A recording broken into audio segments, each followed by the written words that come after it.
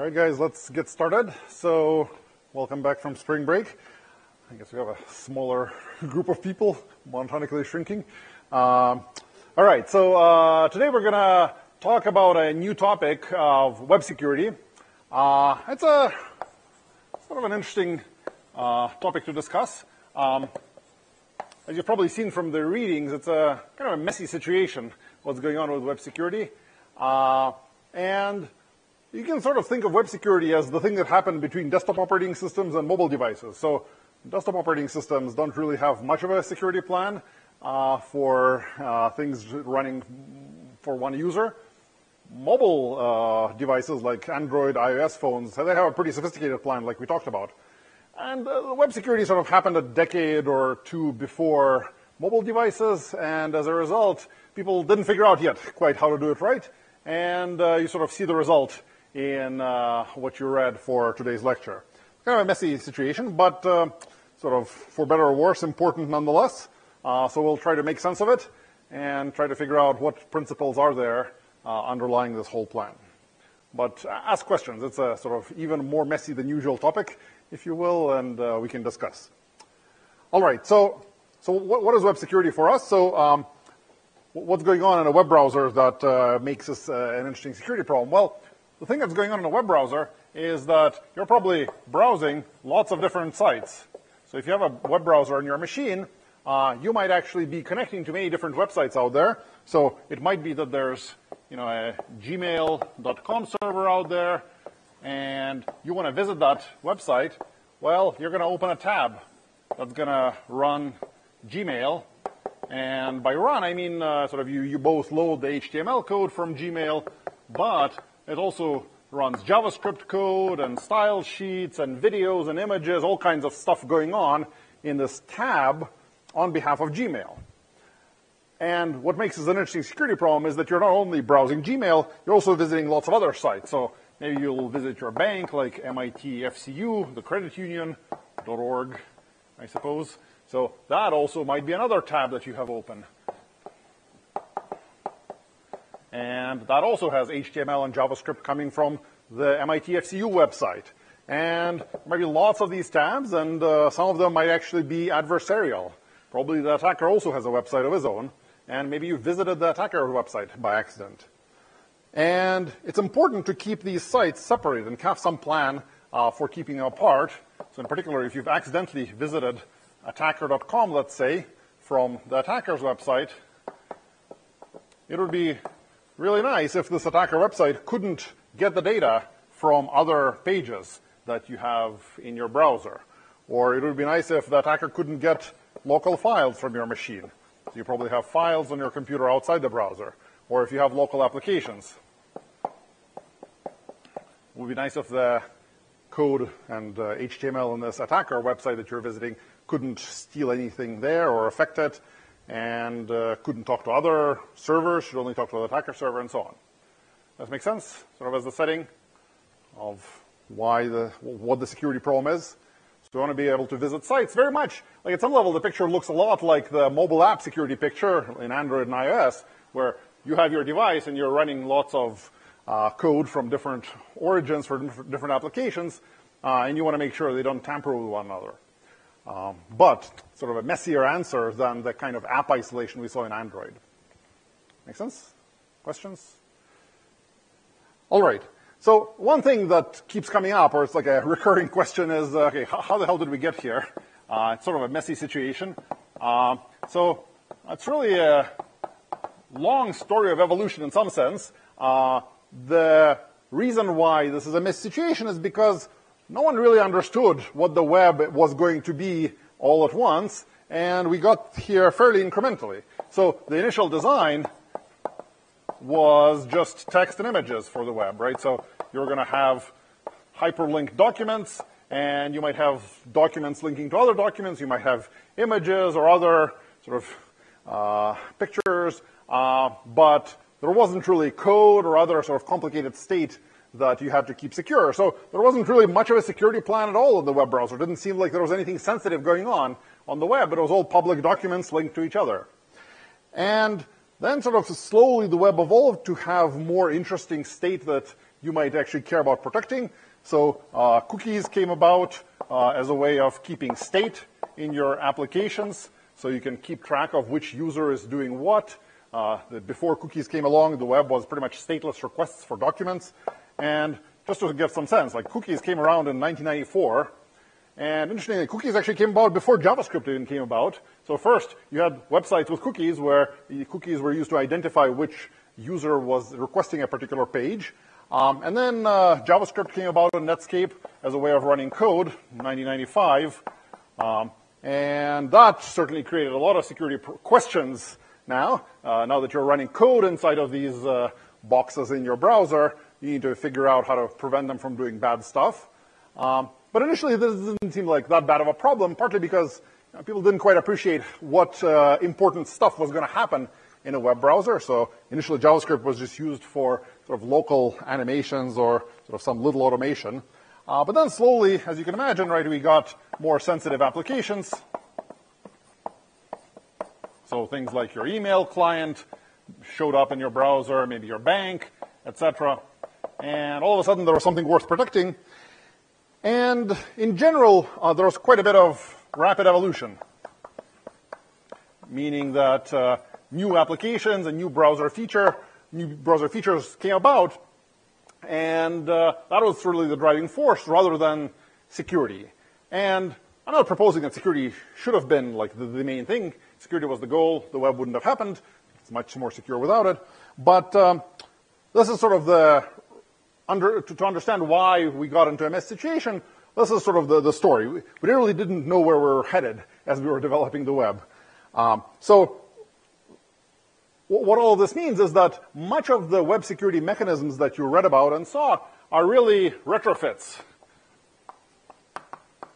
What I mean by this is that security problems were discovered or showed up, and we had to figure out how to fix them, but half of the design was already fixed. Like when JavaScript showed up, we already had a design for some of the web. We had a design for cookies already. We couldn't really change that. And similarly, when we started having email or other sensitive stuff, a lot of the previous stuff was already designed. It was kind of hard to change as a result. There wasn't really a point where we sat down and cooked up a sensible design. So much of this security plan is constrained by the fact that we had to retroactively add it on, and compatibility is a pretty big constraint in web security, where it's not really feasible for Chrome to come out and say, we're going to prohibit HTTP, we're going to prohibit certain kinds of cookies, we're going to prohibit cross-origin requests of a certain form. That's going to break a bunch of sites, and people are going to stop using Chrome. So that's why this kind of stuff doesn't really happen. To some extent it happens where things are particularly egregious, but not very much. The other aspect that makes the web sort of hard to evolve or tricky to evolve is the fact that there's many different browsers, and they sort of change over time.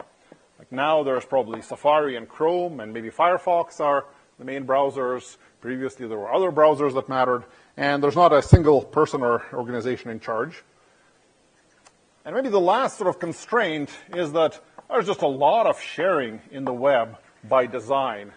So in contrast to how you have Android apps or iOS apps that are pretty well isolated and just work by themselves, on the web, it's kind of expected that you can just like click on a link and go to another site, or you can embed one site into another site. You can have all kinds of interactions that you wouldn't expect or aren't allowed in other contexts like mobile apps.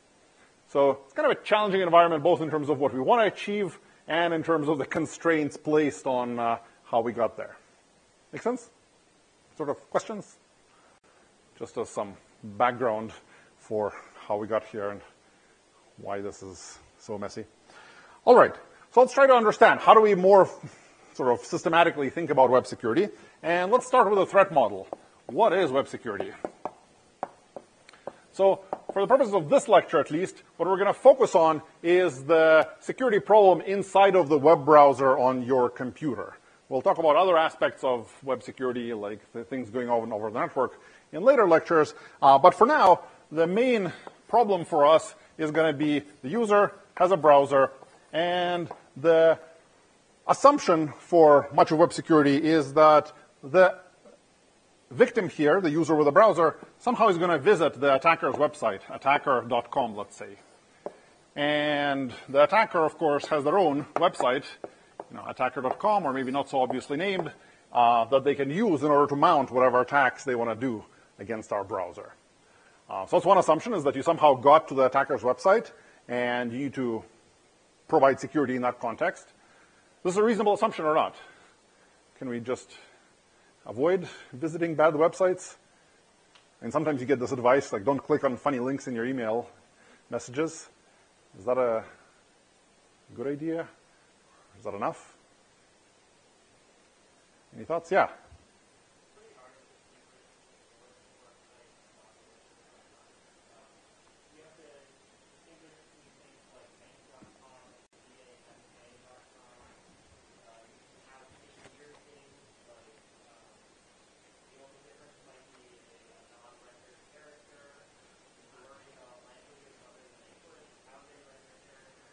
I see. Yeah. So you're saying, okay, so like the URL itself is like not particularly informative. Like could be a.com, could be a Cyrillic a.com, could be b.com. I don't know. Is that good or bad? But indeed, I guess the other thing to think about is that many sites include ads or other sort of third-party content. So I can probably pay, I don't know, $10 and get my random site on NewYorkTimes.com for a small fee, and it'll load in your browser if you visit that popular site. Or same with Facebook. I can post an ad on Facebook, etc. So it seems like a fairly inevitable part of the threat model. The other part that matters is that it's not only the attacker in this browser, but probably other sites that you visited. So maybe you visited Gmail or your bank or what have you, and now we have a security problem because we have the attacker and other important sites in the same browser. Now we got to cook up a plan. So this is the threat model, if you will. You visited a bad site, and you've also visited other sites that you don't want compromised.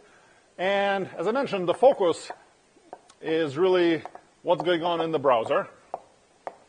And in particular, the kind of assumptions we're going to make is that the browser is trusted. So this means that it's not like you've walked up to a random PC in some internet cafe. It's your computer. You know it's good. It's not trying to fool you. And moreover, the browser is bug-free for this lecture at least. Surely there's bugs in the browser. We even read this Arlbox paper about how to avoid bugs in the browser. But let's just talk about the design of what should happen in the browser, separate from how we go about implementing it correctly. And the other thing that we'll talk about for this lecture is that the network is going to be trusted. So we're not going to worry so much about what happens if the adversary sniffs on the wireless network or breaks into some server, etc. We're going to really worry about the client-side story here. Make sense? Questions so far? All right, so that's the plan for web security.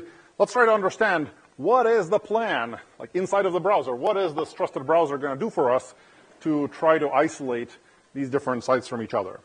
And the whole plan revolves around this idea of an origin as a unit of isolation, if you will. So an origin is an identifier of what the website is, some sort of a principal name, if you will. So if you have a URL, so an origin is sort of a function of a URL, maybe easiest to understand. So if you have a URL like http://mail.google.com / I don't know, mail / attachment, whatever. So if that's the URL, we can get an origin from it, and the origin is really the protocol, the host name, and a port number. So in this URL, the port number is sort of implicit. It's like port 443 by default for HTTPS. But this is what an origin is.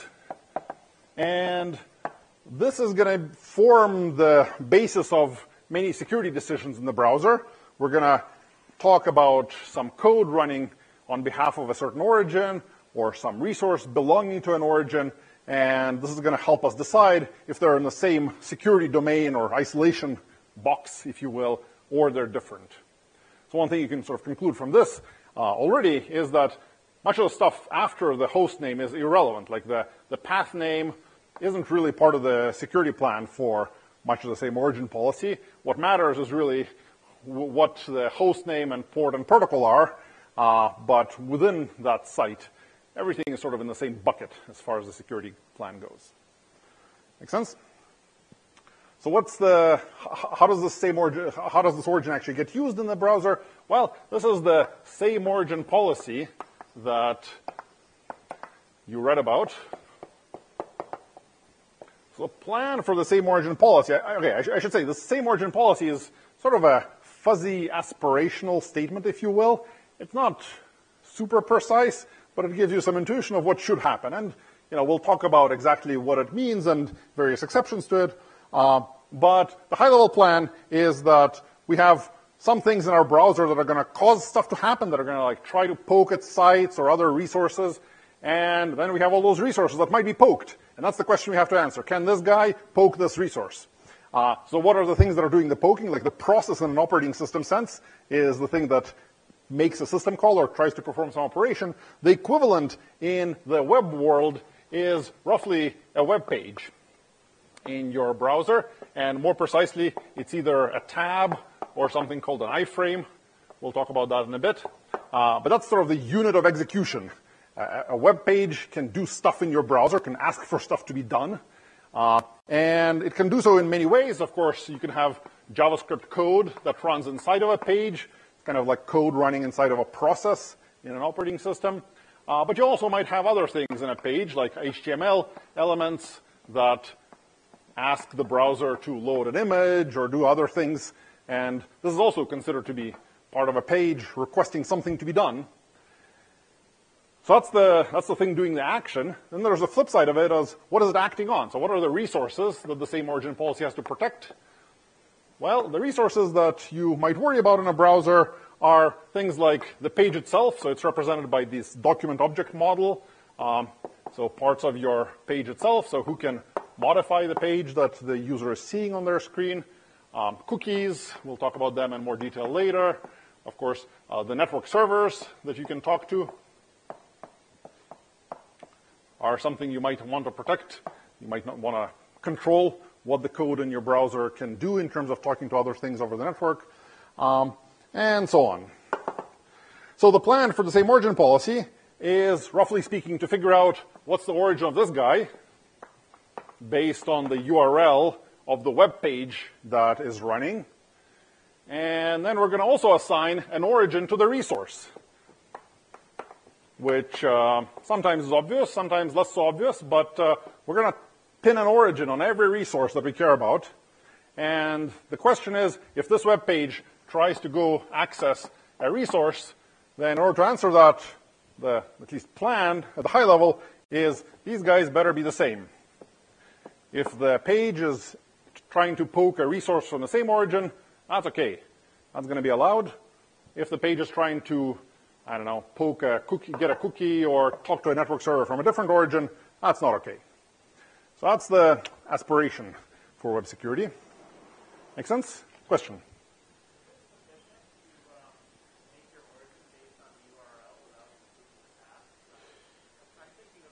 So is it sufficient to make the origin based on the URL itself? It's kind of, I don't know how to answer the question. It's like, it's a fact of life now.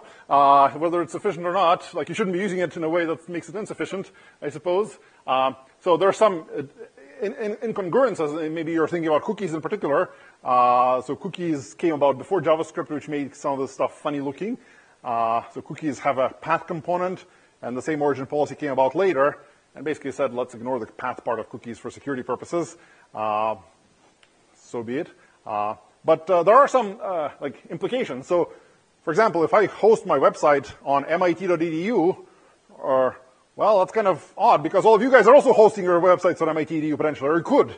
You write any code you want. So I can't really have anything sensitive or secret or protected on my MIT web page because you could pull up your page in that someone's browser, and you could go access my page as DOM elements in that victim's browser. So, well, yeah, indeed, that's MIT started hosting web pages before this stuff sort of got pinned down, and many other sites did as well. But indeed, if you actually care about security, you need to get your own domain name, or your own host name at the very least, but for reasons we'll talk about later, probably even a top-level domain name as well is needed just for security. Like, it's actually not secure to co-host different people's websites on the same domain, very much like you wouldn't want to run your code in the same process as someone else's code that you don't trust. Yeah, so hosting personal websites in the same domain. It's like a bit of an anachronism if you think about it. Like, I do it, but I don't put anything terribly interesting there. Yeah. Other questions? Yeah.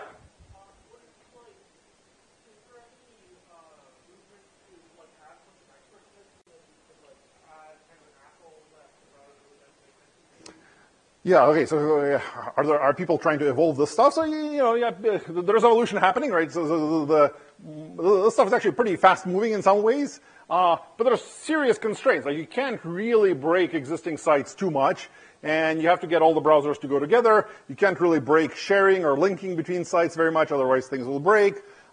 Maybe the closest example of what you're asking about, how do you add better security, is the content security policy that you read about. So that is an example of a feature that is opt-in, so it's pretty good for compatibility.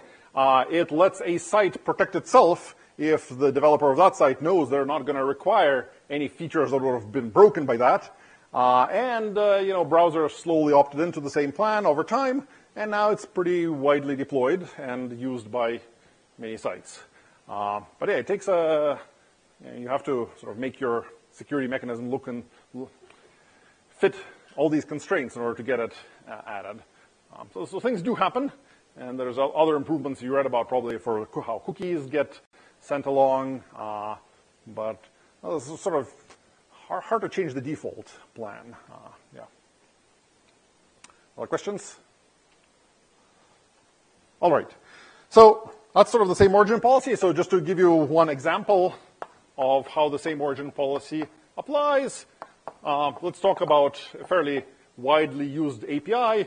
In a web browser, you can call XML HTTP request in order to ask the browser in your JavaScript code to talk to some server on your behalf. So if we are a user with a browser, we might be visiting multiple different sites. And here we might have some site, maybe a.com, our attacker. If the attacker asks to do XHR on a URL that's a.com, for example, then the browser will say, yeah, sure, you're from a.com, you're trying to get a page from a.com, you can talk to a.com server behind the scenes. And it'll actually allow the JavaScript code in your browser in a.com's tab to talk to some server on the network whenever it wants on your behalf.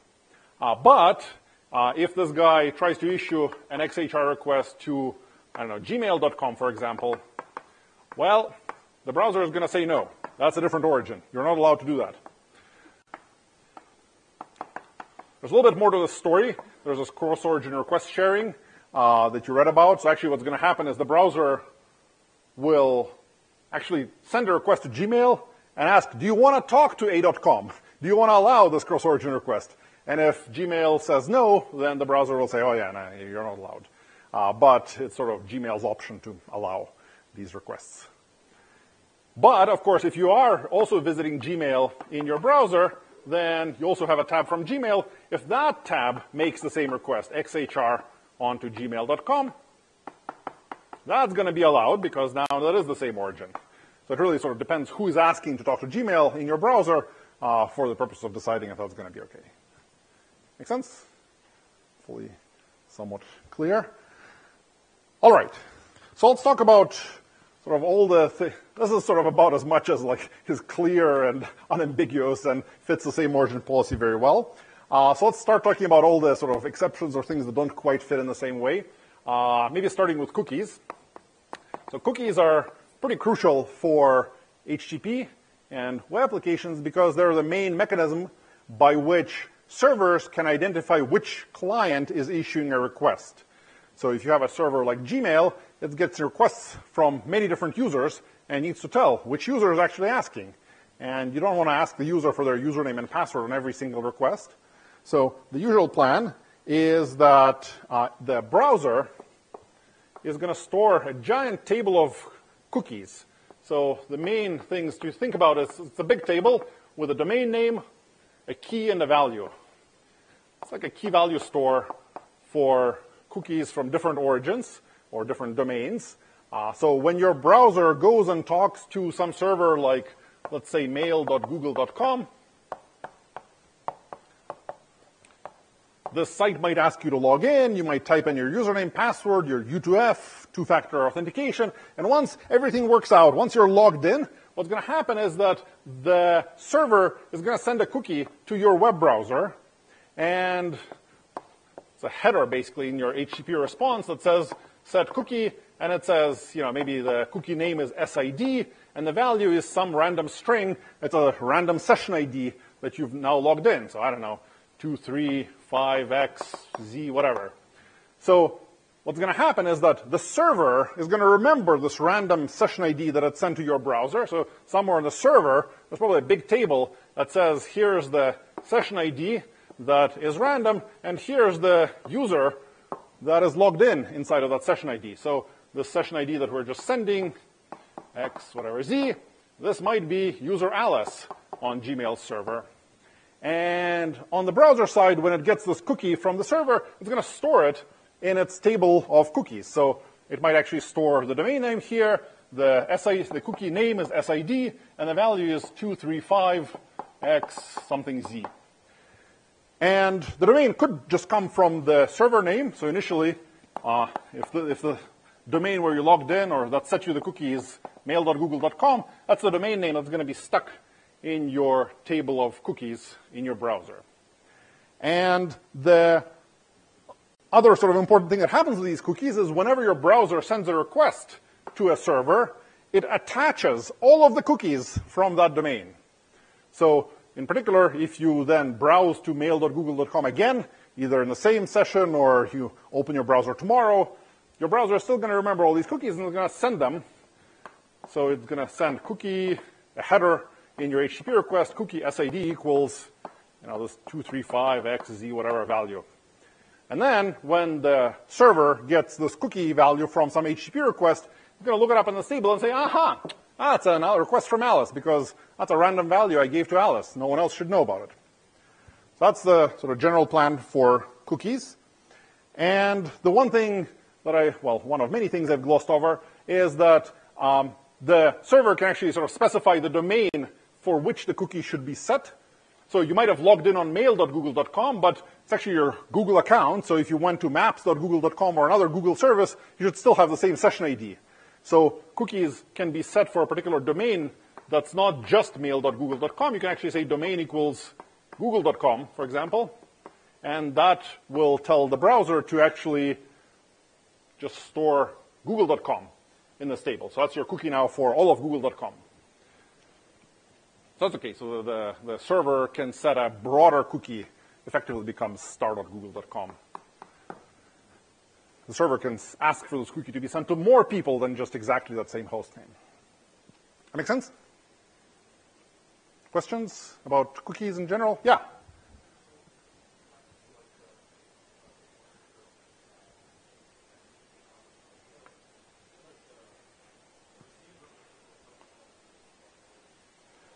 Mm-hmm.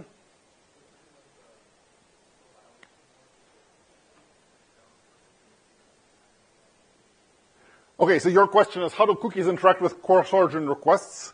So, and in particular, you're wondering, okay, if the cookies get sent along with this request to gmail.com, is that bad or not? Well, I don't know. Let's think about it. It might not be so bad because the cookie is secret, but Gmail, of course, knows your cookie value. So it's not a disaster to send your cookie value to Gmail. Gmail already knows this cookie. And it might know that, yeah, okay, well, some page on your browser from a.com is trying to talk to Gmail, but it can correctly respond that cross-origin requests are not allowed for Gmail, for example, if it wants to. And the adversary isn't going to learn your cookie as a result, and it's not going to be able to do anything particularly damaging with your cookie, other than learn that Gmail doesn't allow this victim user to talk to it through CORS. So so now you're asking if the attacker tries to send a request to an attacker server. Oh yeah, that's totally allowed by the same origin policy, and in fact the attacker will get the attacker's cookies, very much like they would if they were a legitimate site. I mean, they are a legitimate site in some sense. So yeah, so it does work this way. Yeah, question?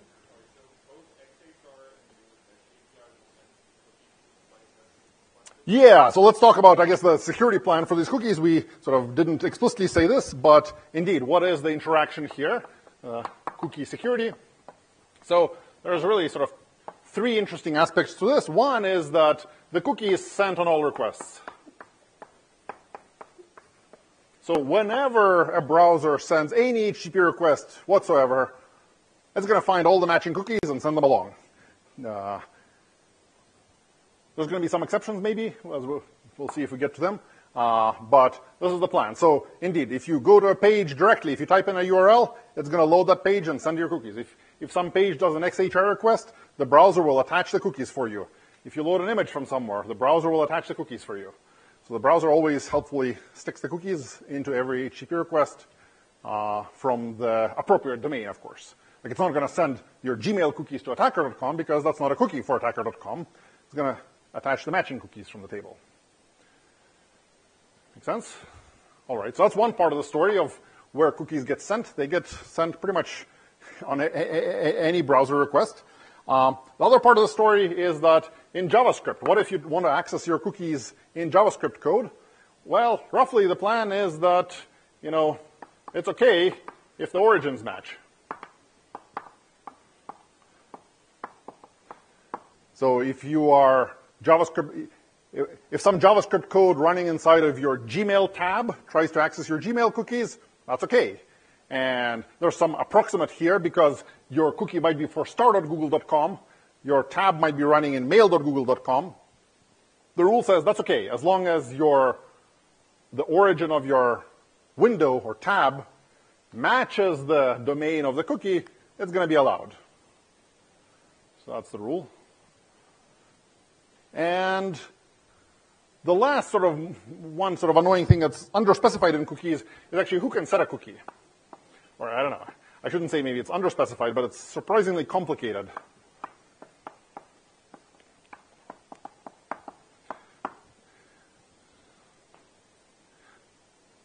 So any guesses? What should be the rule for setting a cookie? Yeah?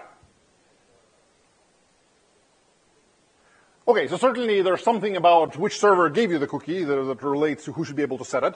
So suppose I have my browser over here, and I'm visiting various sites. Like suppose I, visit a.com, our attacker, and a.com sends me a cookie.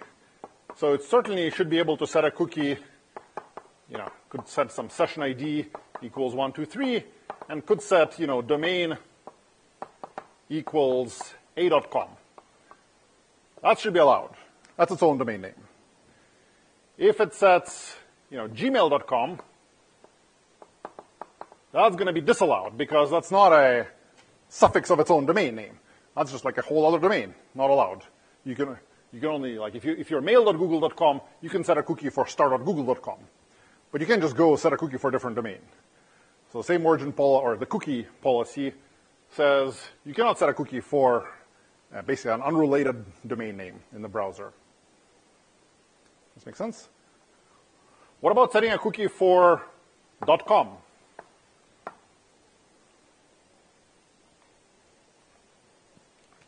Should this be allowed? Actually, maybe a better question is, suppose the browser allowed this. Would this be bad? Why would this be bad? Any guesses? Yeah?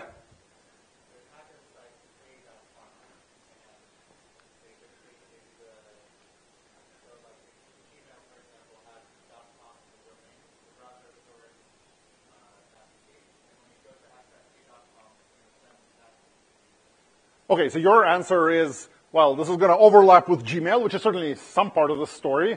But you're saying, oh, well, if the attacker sets this cookie for .com, now the browser is going to send this cookie to both Gmail and a.com.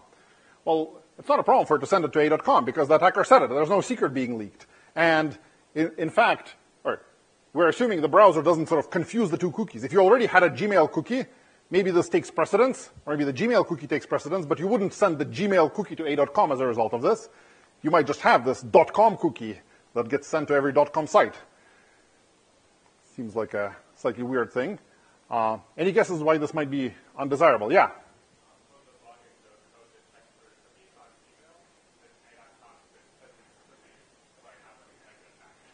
I see. Okay, so your answer is it might be just like a super long cookie, and maybe like Gmail isn't expecting that long of a cookie. Maybe that'll cause some problems on Gmail's side.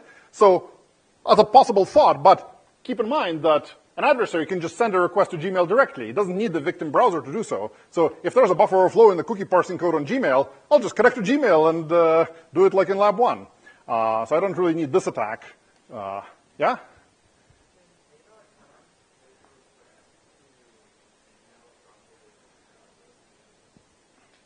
Well, yeah, so indeed. So A.com could cause the browser to send requests to Gmail now with the attacker's cookie. And the reason this turns out to be problematic is actually kind of subtle. It's not the attacker could have sent this request with this cookie directly, so it's kind of subtle what's going on. The problem is that this might cause Gmail, for example, or Google.com to associate later operations from this browser with the attacker's account. So suppose you're doing Google searches. Google is going to log the searches somewhere. It's going to log the searches into your account history. If this cookie is the attacker's session, and this cookie gets sent with your request to Google to do a web search, Google will helpfully log your web search query under the attacker's account.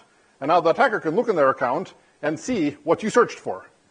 So this is, I guess in the web security literature, there's a lot of buzzwords. This is, I think, called a session fixation attack. Or session fixing attack. So the problem is that later on, when you go to Google.com, for example, this cookie chosen by the adversary is going to be sent, and your search queries, for example, might get logged. Or if you send an email through Gmail, maybe it'll send it in the sent folder of the attacker instead of your, etc. So how do we fix this? Yeah?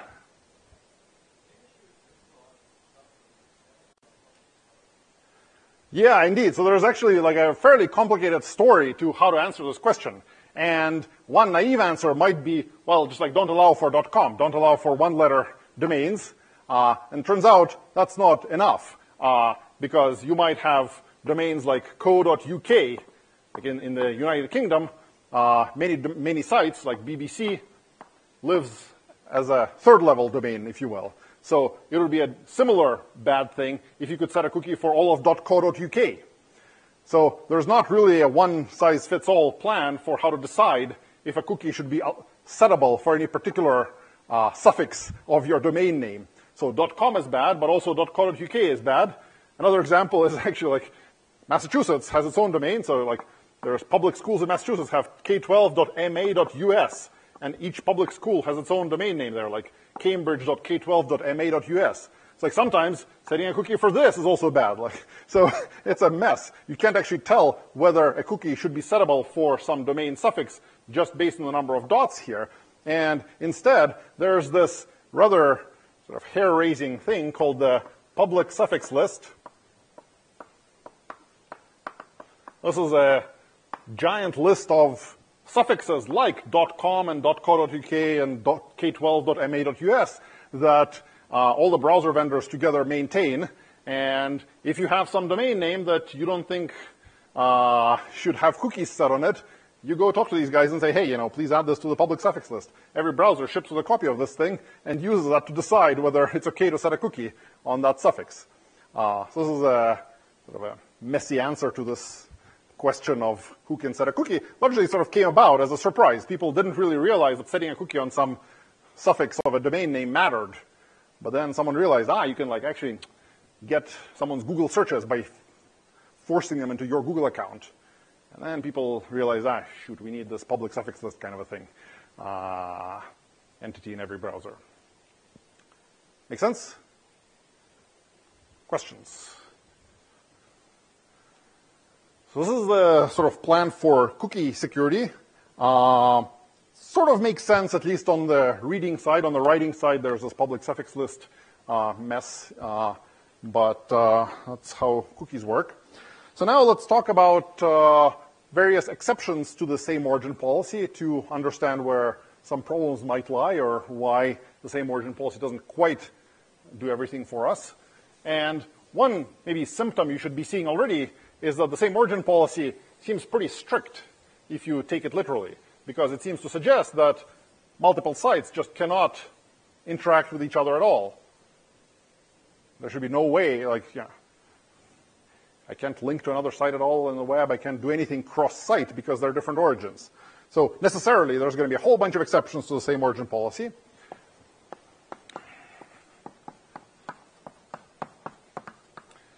And the most obvious one is links. So it's actually allowed in the same origin policy for any site, like a.com, for example, to have a link to another site. So you can have actually a link that says, you know, a href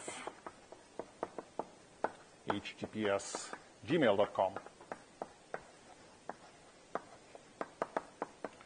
So that's totally allowed in the same origin policy, and sort of makes sense why, you know, or historically makes sense. I guess the goal was to allow linking between pages, and this supports that and makes many applications convenient to use. You can click on links.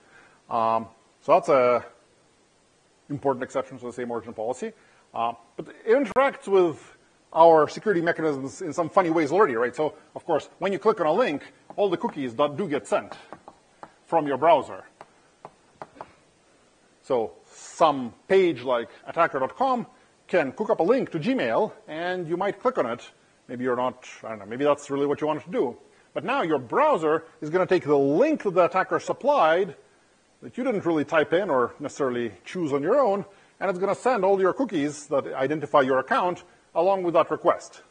So that already should seem kind of slightly strange to you or slightly worrisome from a security perspective. So it's not just that you can click on links, but that now the attacker is choosing where you go with your own cookies. Question? Yeah, so it will send the cookies that match the URL that you're going to, of the page you're opening. Absolutely, yeah. It's not going to send the attacker's cookies to Gmail as a result of this link. Make sense? Questions? Yeah. Why is that bad? Yeah, so one problem might be that an adversary might give you a link that has some side effect. Right, so this is a page that probably is okay to load, but suppose you had a URL on your, I don't know, local printer on your network that like printed something. Well, the attacker could type that URL as a link and give it to you, and you might click on it, and maybe now it'll cause your printer to print something, or maybe it'll like change your temperature in your thermostat if that has an HTTP server in your home, or maybe it'll like maybe here on MIT's network you're behind MIT's firewall, and attackers generally can't connect to other machines on MIT's campus because there's some firewall blocking those requests. We'll talk about network security later, I guess. But if the attacker gets you to click on this link, that might cause your browser to send a request to some internal MIT machine that, you know, might in turn be problematic because that MIT machine wasn't expecting to get certain requests from the adversary, and now it'll trick your browser into sort of funneling that request to some internal MIT machine. So we'll look at a more concrete example in a bit. Yeah. Other questions? All right. So another exception to the same origin policy has to do with content. So not just links, but attackers or any websites can actually include content from other origins. So you can have an image that says, you know, please load this image from https, I don't know, foo.com / x.gif, some kind of an image. And that's also allowed by the same origin policy. The use case, or sort of the motivation for why this is useful to allow, is because you might not want to copy a bunch of images that are already available somewhere else. It would be great to just reuse images from other servers. You don't have to create copies of lots of images on your domain if they're already available elsewhere. So the same origin policy says this is okay. One thing you should maybe worry about now is what happens if loading this image requires your cookies. So maybe I should say, first of all, the browser, again, helpfully sends your cookies along with such requests. So if this is a public image, this seems fine, in a sense, modulo the fact that this is maybe an internal URL to your printer or something. But aside from that, if this is a public URL, It's not a huge deal. But it might be that this URL is only accessible because of your cookies. Like maybe this is a URL of some attachment in your Gmail folder. And then fetching that image is only going to be allowed if your cookies are sent along with the request. The attacker can't send that request and can't fetch that image, but your browser can. So it's possible for an adversary to potentially have a web page of their own, a.com, that loads some image that the adversary couldn't have loaded on their own. But it shows up on the adversary's page now. That's a slightly weird thing. One thing the same origin policy does to make this not a big disaster is that code in a page actually cannot look at how the page looks like. So even though you might have JavaScript code running in a.com's tab in a user's browser, that JavaScript code cannot look at the pixels of that page, because the pixels might have actually come from some origin that the attacker isn't allowed to see. So the same origin policy, surprisingly enough, says that, or at least the security plan, I don't know if it's the same origin policy saying it, but the security plan for the browser is that a tab or a window can't actually introspect its own appearance or pixels. It can only sort of generate HTML elements or DOM elements and make the browser load some images, can't actually look at the result, because that would leak data from other origins. Make sense? Question?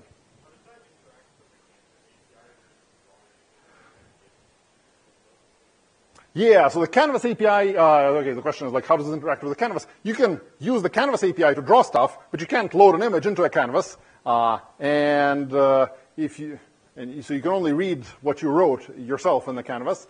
You can't use the Canvas to look at the contents of another image that came from outside the Canvas. Does that make sense? I think there are some restrictions that basically are. I think the real answer is there's a bunch of special cases. So if you load a cross-origin image into a canvas, that canvas becomes, I think now, tainted, and now you can't read its contents, or at least not the pixels that you loaded in. And it's kind of a messy situation. One thing that does actually leak about these images. Okay, so the same origin policy prohibits the website from looking at the contents of these cross-origin images, but the dimensions leak, which is kind of bizarre, meaning that the parent page that loaded a cross-origin image can tell what the dimensions of the image are, because it can manipulate the layout of the page, and it can see that, oh, something is taking up 800 pixels by 600 pixels on my page. So it's kind of a strange security policy. If you host any secret data, you should know that an adversary can get the dimensions of your secret image. So you better not have anything secret dependent in the dimensions. But the contents, the same origin policy tries to keep secret. That's kind of a very weird policy. Does that make sense? Questions about this exception? All right. And maybe the last exception along these lines that I want to mention is actually scripts themselves. So the way you load JavaScript code is that some page like a.com can actually ask the browser to load some JavaScript code from a certain URL. And the intended use case is that I might want to use some common JavaScript library code, like maybe some CDN that hosts jQuery. And the browser will load that URL for me and execute the JavaScript code in the context of my page. So here, one subtlety in how the same origin policy applies is that this JavaScript code is going to run in the origin of the page that loaded and executed it. So the way to think of it is that this JavaScript code is not going to run in the origin of cdn.com, but instead it's going to run in the origin of a.com. It's kind of like a process loading a shared library. I'm going to, in a.com, I'm going to run this code in my origin. It has now my privileges. So if there's some, funny JavaScript code that tries to do something undesirable, well, it's going to run in a.com's origin and now have access to a.com's resources, if you will. Make sense? Any questions about these sort of exceptions to this policy? Yeah.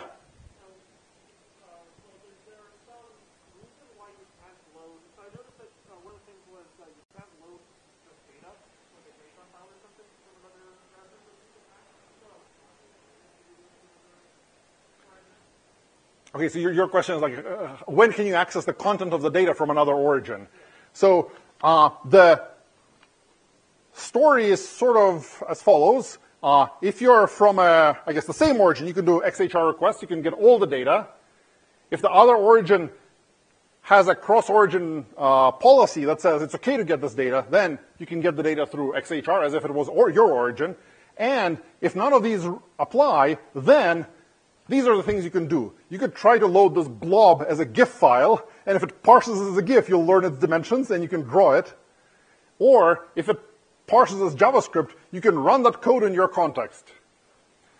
Now, it's kind of weird exceptions, but you have to be a little bit careful. So for example, if there's some secret data that you're hosting in a website that might accidentally parse as valid JavaScript, then an adversary could load it and infer what it was by the effect that it had on its JavaScript environment. So many sites used to prefix sensitive data with some like a JavaScript infinite loop. So if you accidentally, or if some adversary tries to load the sensitive data from another origin using a script tag, what will happen is that browser will start running this JavaScript code, and it should basically start with some kind of, I forget what the convention is, but it's something like while true curly brace. And if you try to infer what's in that file, you'll first block your JavaScript interpreter.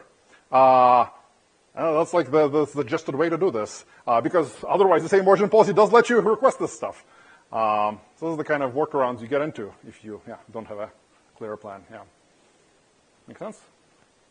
I think there was another question, maybe. Or you're good. All right, sounds good. Question.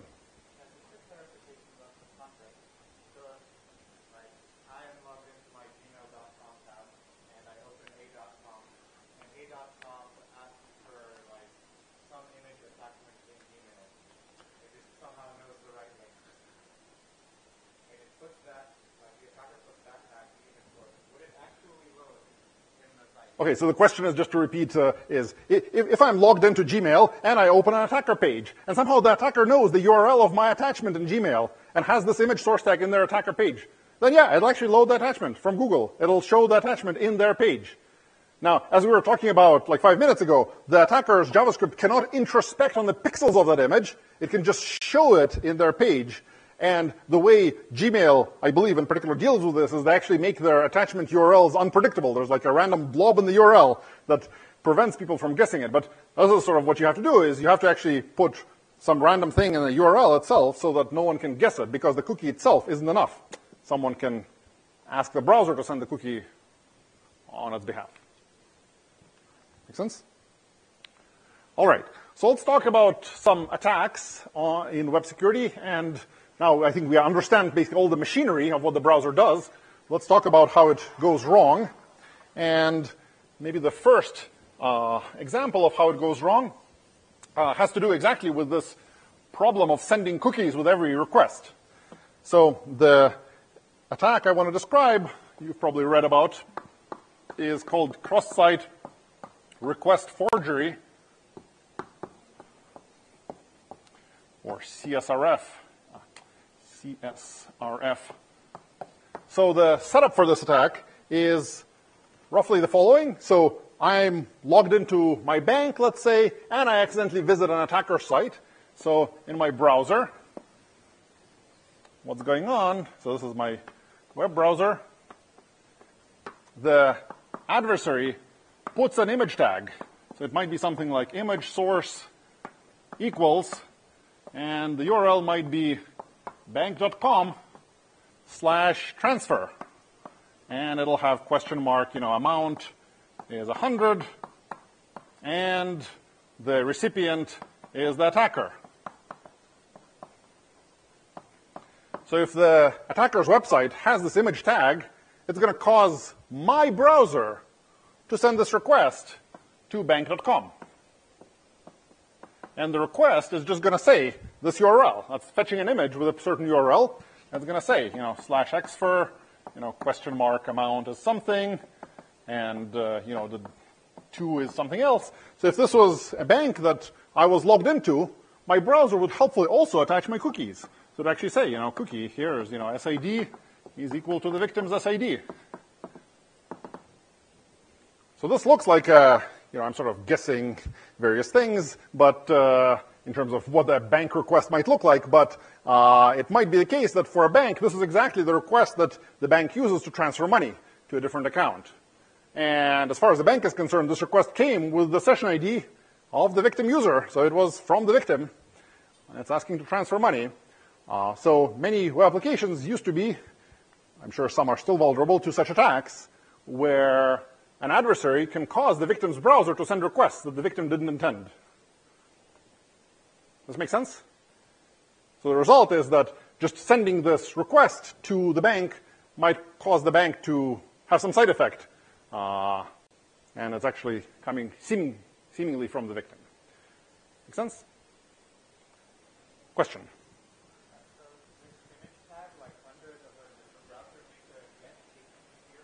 Okay, yeah. So there's a question: is this a GET request or something else? So you're right. For an image tag, this would be a GET, and for modern sites, probably they wouldn't approve a GET with this. But another exception that looks almost the same as the image exception is that you can have a form. Action equals the same URL, and then you can have a cross-origin form. And you can submit a cross-origin form, very much like you can load a cross-origin image, and then it'll be a post request. So you don't actually get out of this mess by just relying on the fact that it's a GET request. You can use a form tag instead of an image tag to cause an attacker site to send a post request to another origin with the origin's cookies. Make sense? All right, so how do we defend against this attack? So there's a pretty standard plan for how to deal with these cross-origin request forgeries. It involves basically another secret blob that isn't going to be available to the adversary. So the usual defense for these cross-origin request forgeries is something called a CSRF token. So the way this is going to work is that the real bank application isn't going to require just the cookie. It's going to actually want a little bit more from the victim's browser in order to really authenticate the transfer.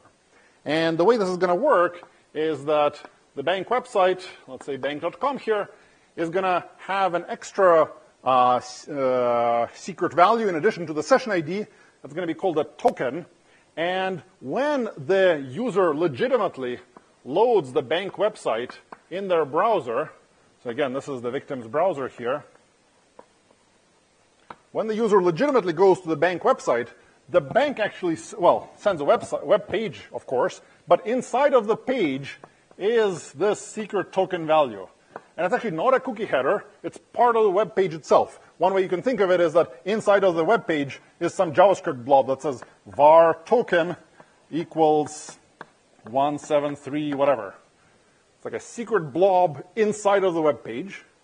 And the rule is the bank is going to require this token to be sent along with the transfer request. So behind the scenes, the bank is storing all these tokens. So for every user, there's a table in the bank that says, here's the tokens that I've generated for that user. So if the user is Alice, here's that token, 173 something. And when a request comes back, then the expectation is that, of course, there's a cookie attached, but also in the transfer arguments, you have to have, the amount, like we were guessing before, and the recipient, and the token is going to have to be equal to this value, 173 whatever. That's specific for each user, has a different token. And if this token matches what's in this table, then this request is going to be allowed. Now let's talk about a couple of things. One is, how do we actually arrange for this to happen? How do we actually get the token into the request? Well, the page, the real bank.com page, has access to the token. It's a JavaScript variable. It can use this variable when it constructs this request. It can use XML HTTP request to send this request to the bank if it wants, when you fill out the transfer form or whatever it is on the bank website. So it's no problem for the real bank to get this token value and to add it into its transfer request. But for the adversary to get it now requires actually violating the same origin policy. The reason why is that the only place this token appears is in the content of the bank website for that user. So in order to get this token, the adversary would have to somehow look at the contents of this web page. The same origin policy prevents that. Even if you have another tab with the attacker site open in that same browser, let's say, the same origin policy says the attacker can't reach inside of this web page and look at this JavaScript variables or other DOM elements. And the only thing you can do is send that transfer request with the cookie, but without the token. So basically, this CSRF token is bypassing these cookie rules and instead manually sending the token that's now subject to exactly the same origin policy, not any cookie policy. And that ensures that only the real bank can tack this token onto the real request. Make sense? So in this case, the attacker pulls off the attack, they don't have, or tries to pull it off, they don't have the token to authenticate the request. Questions?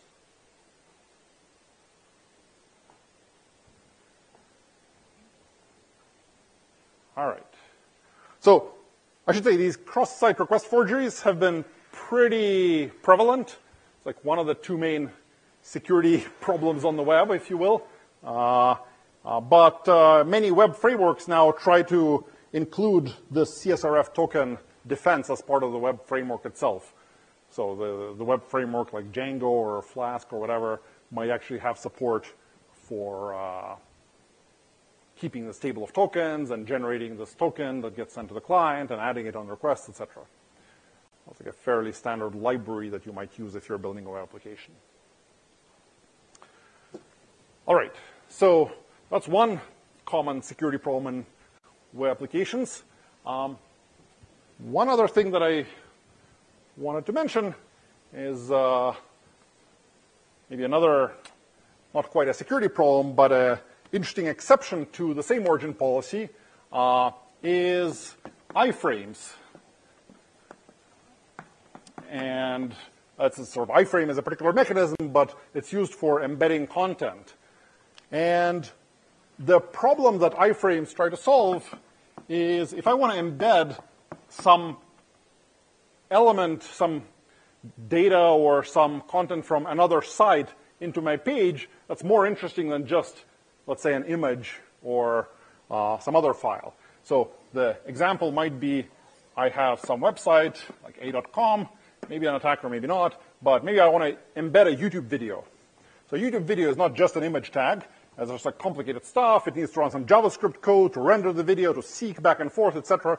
How does this work? Well, there's a special element called an iframe that I can include in the page of something like a.com, and it will cause the browser to actually load another origin and run another origin's page inside of this frame, inside of the parent site.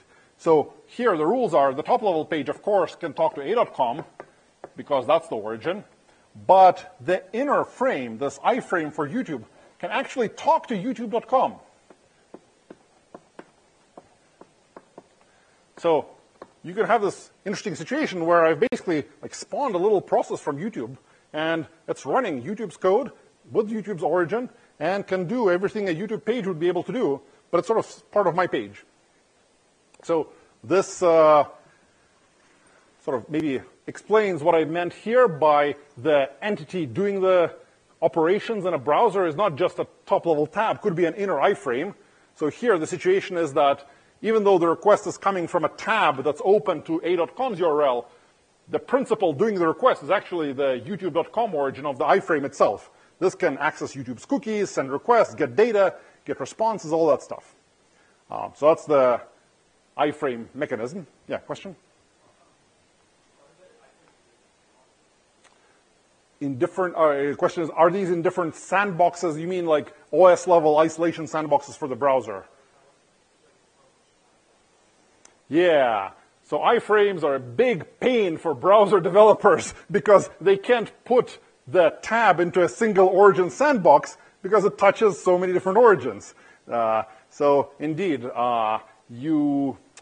This is the reason why many browsers historically haven't had a sandbox that's tied to an origin. The sandbox's goal in a browser, this is slightly a bit of an aside, but the sandbox for the browser process of a particular tab, the goal was really to prevent it from accessing local files that it shouldn't access, but not to do any kind of origin level separation for partly this reason.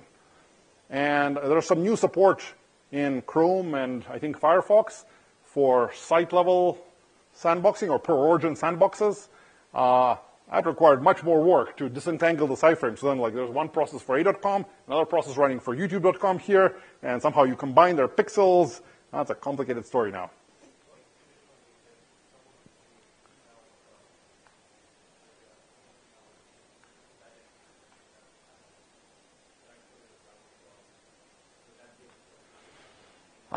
Okay, so someone sent you a link that exploited a browser bug. Well, okay, so one thing I should say is like this lecture is not about browser bugs. We assume that for this lecture the threat model is browsers bug-free. Browser sandboxes do try to deal with that, and per origin sandboxes try to deal with the problem you mentioned of someone sends you a link in one origin and can that leak cookies of other origins. But let's sort of ignore that discussion for now. Sort of beside the point in some sense. With respect to at least the plan that the browser is trying to implement, separate from bugs in its implementation. All right. But does the iframe mechanism make sense? So one sort of surprising thing that these iframes give rise to is this attack that you saw in the readings called clickjacking, where one thing that basically the browser developers didn't really understand that they were doing is that by having iframes, you now create some ambiguity about what the user was interacting with when they clicked on a page.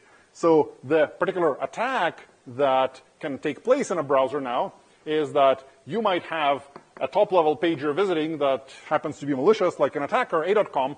It creates an iframe for another site, like Amazon, and Amazon has a nice buy button to buy something on its page, and Amazon might be thinking, well, if the user clicks the buy button, I should assume that the user clicked on it. That's sort of the user's, they wanted to buy something. And the problem with these clickjacking attacks, or sort of what some security researcher realized, is that the user might click the buy button, but maybe the buy button wasn't even visible at the time. So one problem might be that when a.com creates this iframe, one property you can set on HTML elements, like an iframe, is its opacity. Like you can have a transparent element, you can have a transparent image, you can also set a transparent iframe. So you can load Amazon in one of these iframes, like you're embedding a YouTube video, but you can actually specify this whole thing should be transparent. So it's not actually being rendered, but as far as the browser is concerned, there is a buy button here. So now the only thing the attacker site has to do is to draw something underneath of this buy button on its page that's actually being seen through the transparent Amazon page, and ask the user, hey, please click this button to, I don't know, do something, go next. And then when the user clicks on it, the browser interprets this as a click on the iframe, on this button.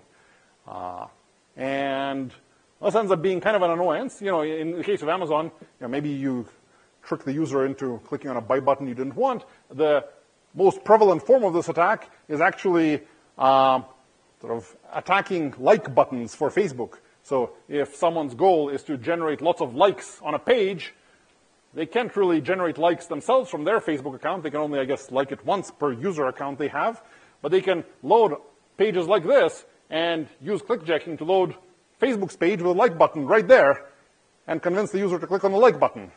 And this way the user might not even realize they're liking some Facebook page in the process, but this way the attacker can collect lots of fake likes on pages. So this is an annoyance for many websites as well. Does the attack make sense? Questions about the attack? Yeah, question.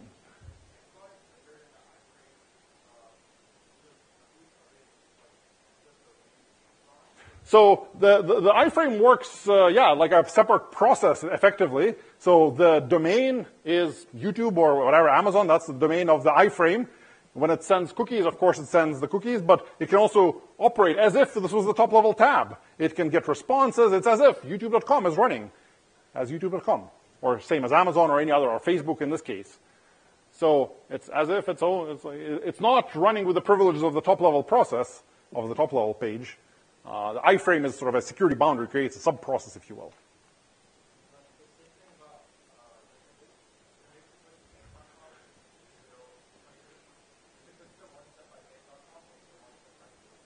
So here, the cookie is the bank.com cookie. So this is the cookies for bank.com.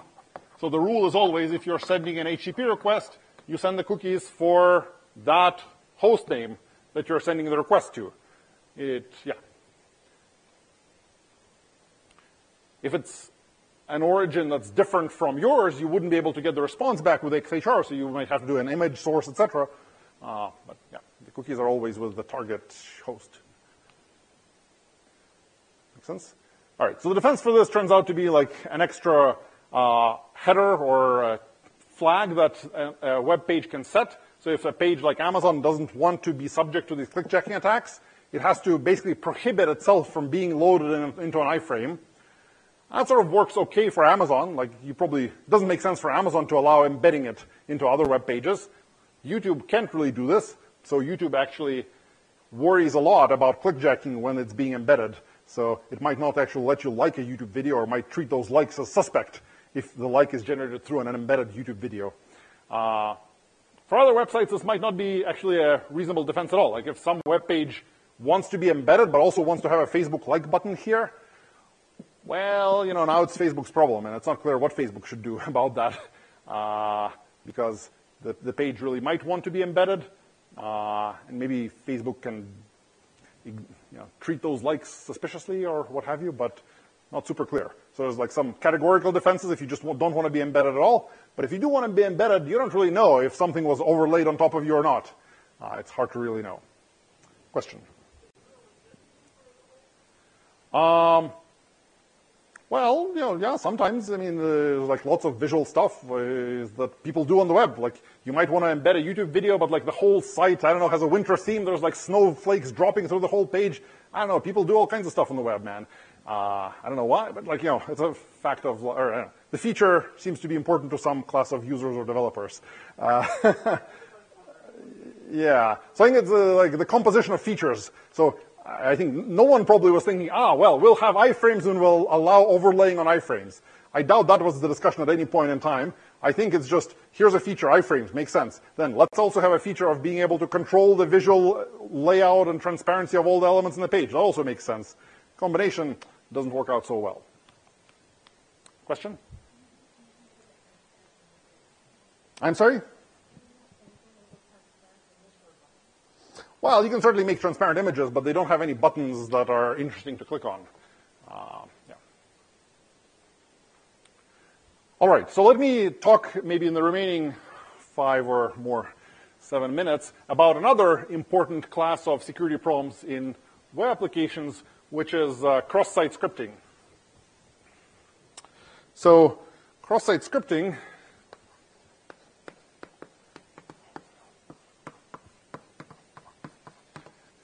typically abbreviated XSS. This is like the buffer overflow of the web. It's like the persistent attack that we know how to fix, but that's just really hard to avoid, very much like buffer overflows. We kind of know how to fix them, but that's just hard to eliminate them 100% from applications. So here's the setup for cross-site scripting. The problem is that you might have a victim browser here that is visiting a site like Facebook, let's say. So here we have facebook.com. And Facebook allows you to post comments. So here we'll have a more complicated setup. We'll have both the browser, and now we'll have an attacker also talking to facebook.com. So here's our attacker. They don't even need to use a real browser. They can just send HTTP requests however they like. But the request they're going to try to send to Facebook is they're going to post a comment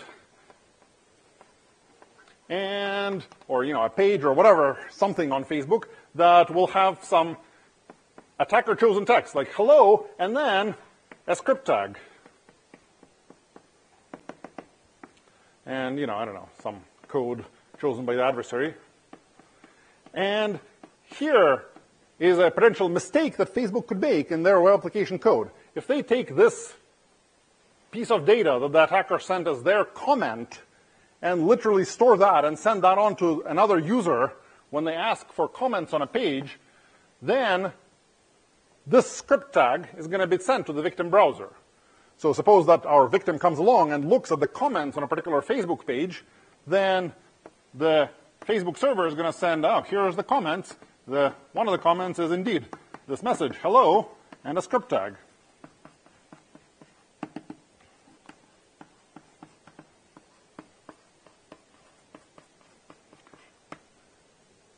So why is this going to be a problem? Well, because now on the victim's browser, the victim is running in the facebook.com origin with access to the victim's Facebook cookie.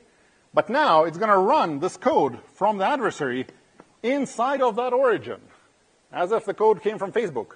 And this code is going to have access to, well, everything related to this origin in the victim's page. It might have access to, in particular, the facebook.com cookie. So the adversary in this code can take the facebook.com cookie and somehow launder it out of the victim's browser and send it to the attacker. Does this make sense as an attack or as something that can go wrong? Questions about this? So how do we prevent something like this? Yeah.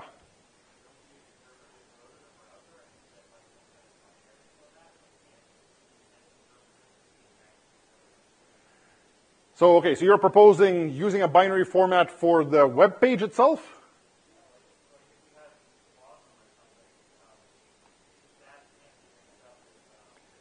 Okay, so this is like an answer to like, okay, how could we prevent this if the world was different? Okay, fair enough. Yeah. So one way is like we could not have script tags and like have separate code for WASM on the side and then HTML that's data and separate code. I agree. That would be a wonderful design, and wouldn't it be great if like in 95 they realized this? But okay, so like some of this web security discussion is kind of depressing. It's like, well, we're stuck with what we got. What do we do now? So I guess, yeah, what do we do now about these cross-site scripting bugs? Yeah? Okay, so one answer is there's this feature called content security policy. So what content security policy lets some origin say is basically specify some restrictions on how, what features that web page can use. So, for example, facebook.com might be able to set a content security policy for its pages that prohibits, for example, inline scripts. So it might say no inline scripts. That's one of the flags you can set in the content security policy. So if facebook.com says no inline scripts, then that is not a legit thing to say. That's not a thing you're allowed to do.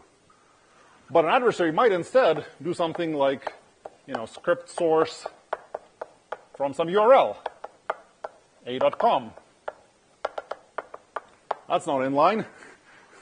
So now you have to probably set more content security policies.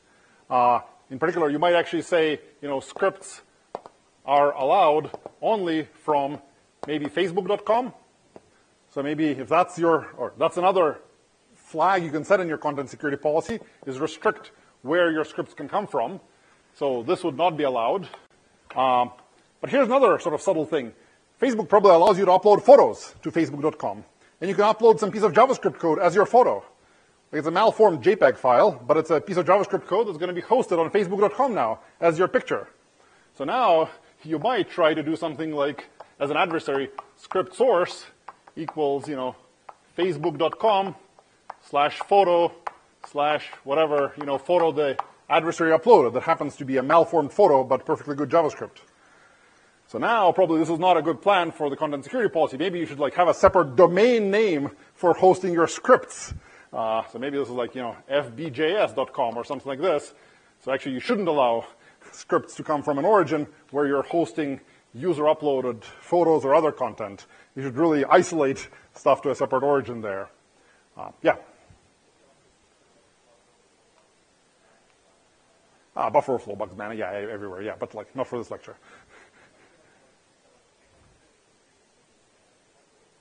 Okay, so you're absolutely right that like one answer is content security policy. Another plan is actually sanitize this data, right? So it might be that, one interpretation of what went wrong is that facebook.com's server should have removed all the script tags from the comment.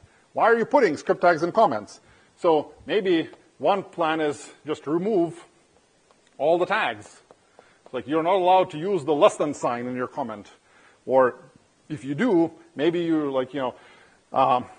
change the tags into entities.